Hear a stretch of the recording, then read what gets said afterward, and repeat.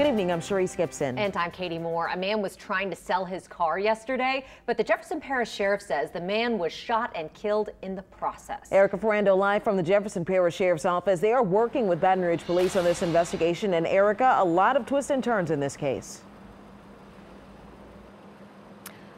Well, there have been. This all began as a missing persons case. A man was trying to sell his car, so he met with some people who claimed to be potential buyers. His wife called police when he never came back home.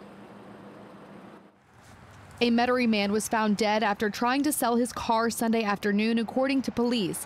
The victim lived on Airline Drive across from the Saints practice facility. His wife told police he was meeting with interested buyers right outside his home. Went outside, I think they took a test ride, and, obviously something bad happened during that test ride. After a few hours, he never returned home and wouldn't answer his phone. His wife called police around 6:40 Sunday evening. We were able to obtain some video evidence last night that made us to believe that there was possibly some foul play involved. What started as a missing persons case is now a murder case. Police believe the victim was shot and killed.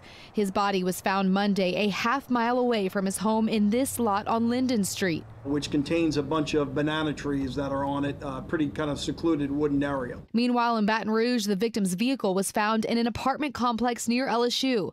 Around 11:30 Monday morning, a man was seen walking to the vehicle. We had a person that was not the victim come out to that vehicle in order to unlock it and to get into that vehicle. As detectives approached him, he ran into a wooded area. A Jefferson Parish Sheriff's detective shot at the man but didn't hit him.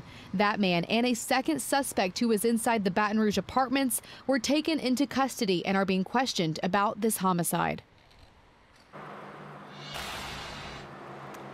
Baton Rouge police are looking into the detective's use of a weapon in that chase. And the Jefferson Parish Sheriff's Office is looking into this homicide investigation. Neither the victim's name nor the suspect's names have been released. In Metairie, I'm Erica Ferrando, Eyewitness News.